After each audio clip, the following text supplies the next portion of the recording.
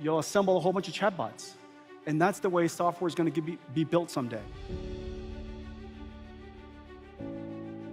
How do we build software in the future? It is unlikely that you'll write it from scratch or write a whole bunch of Python code or anything like that. It is very likely that you assemble a team of AIs. There's probably going to be a super AI that you use that takes the mission that you give it and breaks it down into an execution plan. Some of that execution plan could be handed off to another NIM. That NIM would maybe understand SAP. The language of SAP is ABAP. It might understand ServiceNow. And it go retrieve some information from their platforms. It might then hand that result to another NIM who goes off and does some calculation on it.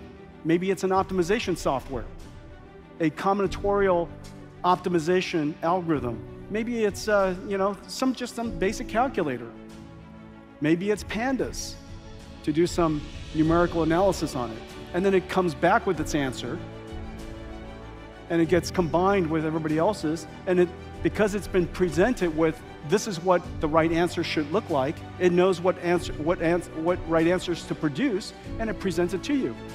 We can get a report every single day at top of the hour that has something to do with a build plan or some forecast or some customer alert or some bugs database or whatever it happens to be, and that's the way software is going to be built someday.